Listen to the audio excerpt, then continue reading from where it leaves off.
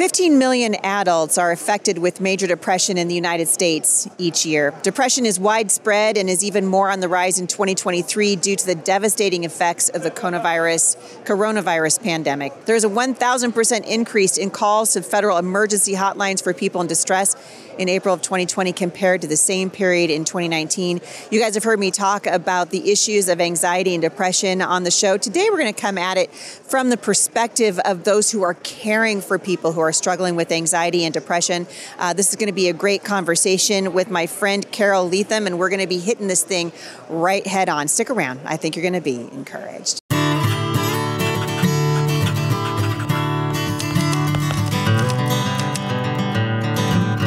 Well, for those of you who are new to the show, welcome to the intersection of faith and culture. My name is Heidi St. John, and I'm going to be talking today with my guest about a very important topic, and that is the topic of depression. A lot of people struggle with this, struggle with anxiety, struggle with depression. I mean, I hear from you every single week at the Heidi St. John podcast. If you've listened to my show for any length of time, then you know that I struggle with anxiety, having come out of an abusive environment for most of my adult life. And I speak to that in my book, Becoming Mom Strong. And also, I believe in the healing power of God. And I've talked about essential oils. We're going to hit all that stuff today. But what I wanted to say at the outset of this show is if you are struggling with anxiety or you're struggling with depression, I hope you'll lean in, because I really do believe that God has healing for you. And hopefully this show is going to go a long way in bringing you guys some hope and some encouragement. So Carole Leathem, welcome to the show. Thank you. I'm excited to be here. Well, I'm happy that you're here. I met you obviously here at the National Religious Broadcasters. I mean, there's so much going on. This environment is just electric. I think I've done somewhere in the neighborhood of 18 interviews from the floor here, and I'm really interested. I mean, we have a lot of people, as you can imagine, to come up and say, "Hey, I have a book. What about this one?" And there's just a limited a number of slots that we have to do interviews. But yours really caught my attention because I think that this is one of the defining issues that we're facing in the culture right now, right? Especially in the wake of the pandemic, yes, and the lockdowns, the criminal way that our government handled the Rona, as I affectionately like to call it. I know, yes. And I'm curious to know, I mean, it takes a lot, and I just said this to another gal who was on my show earlier today. Books do not simply write themselves. No. You have to have a lot of passion to write a book. And not only are you writing a book about a really difficult subject, you're writing a book about your husband's struggle with depression, even more challenging, I think. So why did you decide to be so transparent about his struggle with depression? Well, he was a pastor, and we had been married for 40 years when the anxiety became depression overnight, and the depression overnight became suicidal tendencies. And I found myself losing my identity one night in early 2016, even before the Rona came onto our lives. He ended up having to be in a psychiatric hospital. Wow. And the next morning after I got kicked out of the hospital, because in California we have a code called the 5150, which is basically they take your loved one and they put them in psychiatric jail. You have no rights. You can say nothing. For 36 hours, I didn't know where he was. Are you kidding me? I'm not kidding you. I was escorted out of the emergency room with an armed guard. Hey, we're from the government. We're here to help. I know. Not. I know. Unbelievable. And the next morning, I was sitting there and I found myself going, who do I call? Who do I trust with this information? In the church, as a pastor, who's going to be safe? Who's going to help me? And over the course of the next few months, as he began to really struggle and it became public, I wrote a blog. I was already a speaker. I was already a blogger. I was already traveling all over. People knew me because of my background of abuse as a child. And I had promised God I would be transparent. Wow. And God said, girl, get out there. I'm curious because it sounded like for the first, 39 years of your marriage, your husband was fine. He was. And he wasn't struggling with this. Did you see it coming? Was it sort of a slow build up? What happened? I have a quote in my book by Kierkegaard that says, life can only be understood backwards, but it can only be lived forwards. And so now that I'm standing on this side of it and I'm looking back, I'm all of a sudden aware of this, and oh, that's what this was. And he had always struggled with some control issues and little anxiety issues. but nothing to the extent. But it was a slow build, like you said, slow build. And one day it just... The dam broke. Yeah. Yeah. I'm curious, and I asked you this right before we started recording because your husband. I mean, you're writing about your husband. It's one thing to write about your struggle. I mean, certainly when I wrote about my abusive background, I actually went to all of my siblings because that's my story, but it's also partly their story, and I had to have their blessing. I went to my mom, and I said, "This is what I'd like to do." Mm-hmm. This is even a bigger deal than that. And your husband not only gave you the blessing to write about his struggle with depression, but he wrote the foreword for the book. Yes, he did. And every day, like I've been here and he's been asking me, whose marriage did you save today? Who did you talk to today? Who's gonna feel better? And I've actually, as I've wandered around the showroom floor, I've actually given away quite a few books to people who have spouses who struggle. Just because they ask me about the book, I begin to talk about the book. And then one person, their eyes even teared up because they're in the throes of just chaos and mess and ready to throw in the towel. And all of a sudden they're like, oh my gosh, there's somebody else who knows what it feels like to love someone who struggles like this. Mm-hmm. I'm curious if, I guess if I could be bold like this, well, it's me, so I will be bold. Yeah. I have no other way of living life. Your marriage, I mean, I've walked through some, Jay and I, my husband and I have been married for coming up on 34 years.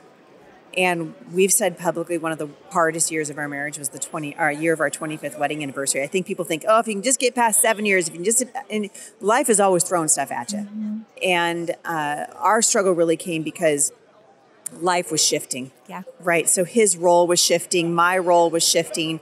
I just wanted to go back to the way that it was, but God was saying, no, I'm going to move you to a different place. And I'm curious, I'm only imagining, and I think I'm probably right, that your marriage really suffered. I mean, this had to have hurt you deeply. It still is. Yeah. It still is. And basically the commitment is there. I had to come to a place where I had to say, I made a vow before God, in sickness and in health, in for richer, for poorer. And this is the sickness part, and this is the poorer part. And God is not giving me permission to break that vow. Now, I also want to say that is not true for everyone. Mm-hmm. I don't want your listeners to think that I'm saying you can never walk away from a marriage, but a marriage is 9 times more likely to fail if depression is part of the mix. Mm-hmm. And I just knew from the beginning that we had been married for 40 years. And I had heard God in the book, I share a story about the day I saw him. And God said, you're going to marry that man, before I ever met him. Wow. And I go back to that moment and I go, if God was right then, he's still right now. Yeah. And the other thing that I say, the very last part of the book, is I stay because I don't want him to become the responsibility of my children. And I stay because I want my children to see what it looks like to walk through something so hard, and yet you still have that love and commitment to each other. Yeah. And marriage is hard. Ugh. I mean, come on. I always tell people, if you've been married more than 5 minutes, then you know. Yeah. The marriage is hard. This obviously adds a level to it. I know that there are a lot of people that are listening to this right now who have children that are struggling with anxiety or depression, or maybe they're the ones who are struggling, or they have a spouse, or and I'm wondering if you can walk us through some of the things that would offer them some hope and some help. So let's take that angle first, talking to the person who is the one struggling, and then let's talk to the caregiver, because I would imagine they're very different. Yeah. Different prescriptives. So from the person who's struggling, you need to learn to trust, and you need to be willing to listen to your doctors and your loved one who is your caregiver. Mm-hmm. One of the greatest issues that I see my husband struggling with is that it's hard because, especially as a man, he feels like he's lost his control. Yeah, yeah. And control happens to be his button. Mm-hmm. Control happens to be, if I can control this, then it will be okay. So you have to be willing to trust doctors. You have to be willing to ask for help. And you have to be willing to hear the hard things. When I say to my husband, you're being really cruel to me right now, because his manifests itself as anger and blame towards me. Mm. And so you're the safe person. Because I mean, honestly, that's what it is. I always like to tell people, we're the most cruel. I tell this to mothers all the time whose children lash out at them. Mm-hmm. Your son just lashed out at you because you're not leaving. Right. He knows that he can give full vent to his anger or whatever it is because you're the safe person to do that. But man, that's rough. It is. And I have developed, switching to the caregiver side of it, I have developed some really cool techniques that I was on a podcast a couple of weeks ago, and the gentleman said, "Oh, we're gonna rename that the blue tape box therapy," because I actually one day was in the garage and I was just having a pity party, and I was literally verbally screaming at God, "This is not fair. I didn't sign up for this. Mm-hmm. How can he treat me this way? He's supposed to love me. He's supposed to cherish me. This is not happening." And I looked over, and there was a workbench with some blue tape and a measuring tape. And I taped off a 3 foot by 3 foot square on the garage floor. And I started screaming. I don't even know what the neighbors must have thought, because I'm sure they could hear me. Yeah, yeah. There's a crazy woman in the garage. And I'm like screaming. And I'm like, "God, do you see this box?" And I'm like sobbing and I'm crying. And I'm like, "Do you see this box? I'm stepping into this box. I'm going to step in this box right now. And everything inside of that box, which is nothing, is all I can deal with. And I'm going to step in that box. And when I step in that box, you are going to take care of everything else outside of that box." Mm-hmm. And I literally, while I'm screaming and crying, stepped into the box. And I said, "Okay, here I am." And I heard the Holy Spirit say to me, "It's about time." Wow. It's about time, Carole. You're not supposed to take care of all this stuff out here. That's my job. Wow. And that right there, you can use that particular and I still have the blue box on my garage floor. And I have drawn that blue box in many locations. Wow. When I need to remind myself that God is in control, not me. Yeah, I think it's difficult. I mean, I've had people in my life that struggle with various forms of anxiety, depression, a lot of times fueled by insecurity. Mm-hmm. And, and we'll get on, the medicine gets adjusted or whatever happens. And then that person feels better. And then they decide, "Oh, I feel better. I don't need this anymore." And so then you're in this constant sort of up and down cycle of I was better and now I'm worse. But the one who's getting tossed around is the caregiver, right? Mm-hmm. Yeah. And it is a cycle. Mm-hmm. And I have strategies that I use when we're having a good day. I don't worry about tomorrow. I don't worry about 5 minutes from now, because it can shift just like that. Mm-hmm. If I'm having a good moment, I live in that moment. Mm-hmm. And I enjoy that moment. And moving in with our daughter helped us financially, because he had to retire at 62. Oh, and wow. He was not even close to retirement age. And I lost my identity as a wife and a pastor's wife. Mm-hmm. And, really I'm trying to figure out who I am.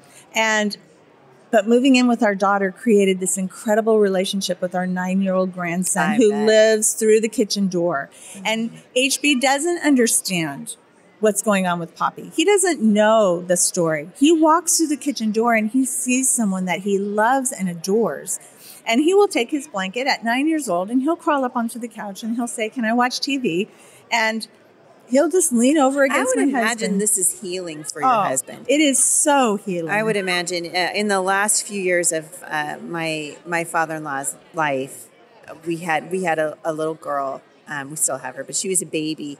And he was struggling with chronic mm-hmm. illness, kidney disease, and so frustrated with life, mm-hmm. Because it just didn't seem fair to be in pain all the time and not do the things you want to do.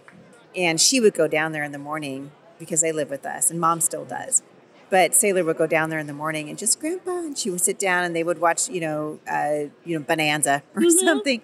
And I saw it change him. Yes. There's a softening mm-hmm. that happens. If I'm watching TV, we live in a small 2-bedroom apartment attached to the house. If HB opens the kitchen door, I will say, "I'm going to go in the other room and watch TV." I will literally get up off the couch and I will go in the other room so that he can crawl on the couch, because I see that as God's gift of healing for him. And that's just one small blessing. But then you can't, as a caregiver, you start to see the signs, like they get on the medication and things are going smooth and then they feel better and they want to get off the medication. Right.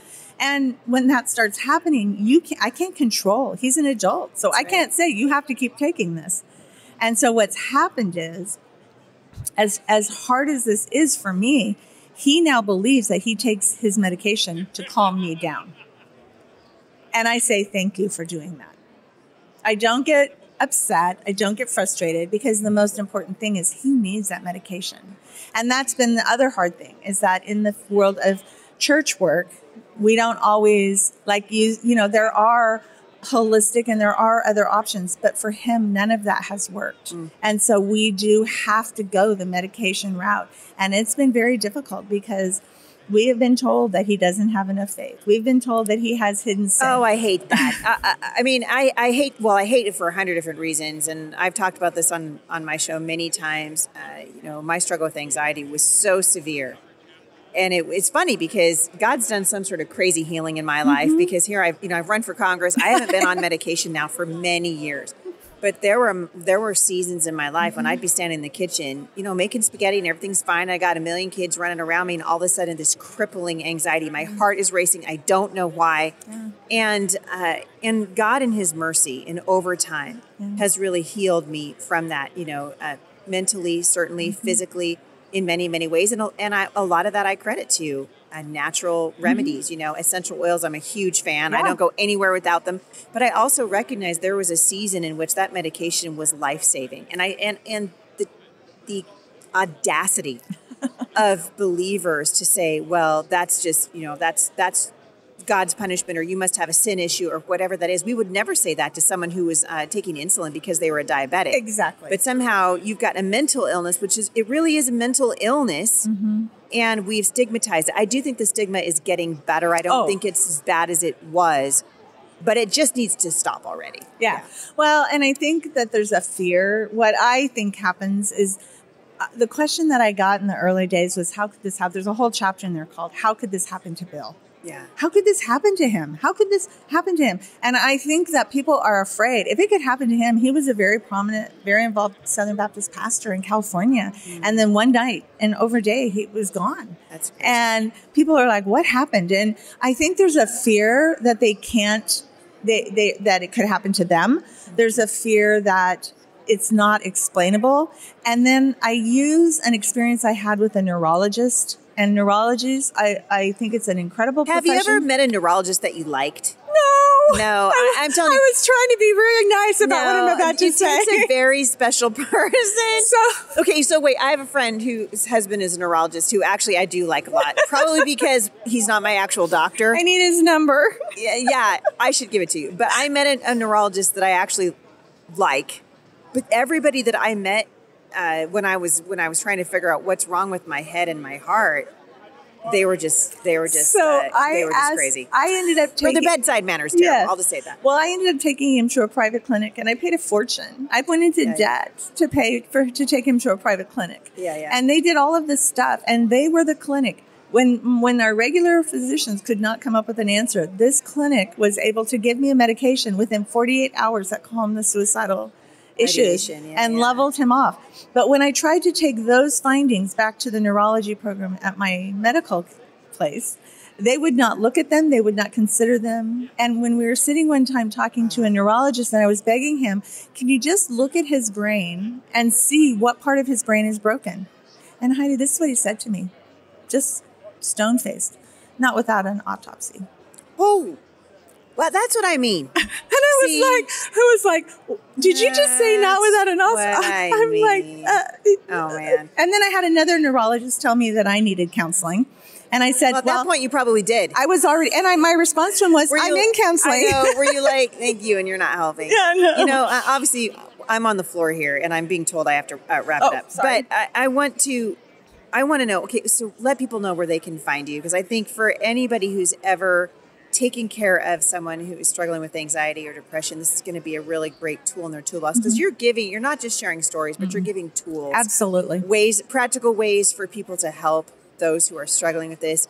And I so appreciate that you're still in the fight, because your marriage is worth fighting for. Your husband's worth fighting for. You clearly love each other. Absolutely. And I actually am looking forward to just hearing what my friend would call a glory story that God writes in your life. Where can people find your book? They can find it at my website, Carole with an E. So my name is Carole with an E, carolesjourney.com. So it's CarolesJourney.com. And there's a link on there with my book. All right. So carolesjourney.com. Carole Leathem, what a privilege to have you here. Thank you for speaking into this important conversation. Thank you. And I hope to catch up with you later. Thank you. If you guys want more information on today's guest, just hop on over to HeidiSt.John.com and click on the podcast notes. I hope that you're listening carefully, because for those of you who are struggling with this, with suicidal ideation, with depression, with anxiety, God's heart is for you. There is help available. Don't give up. Reach out and get the help that you need. And we would love to hear your stories right here at the Heidi St. John podcast. If you guys have questions or comments, you want to reach out to me, HeidiSt.John.com/mailbox Monday. Thanks for listening, everybody. I'll see you right back here again at the intersection of faith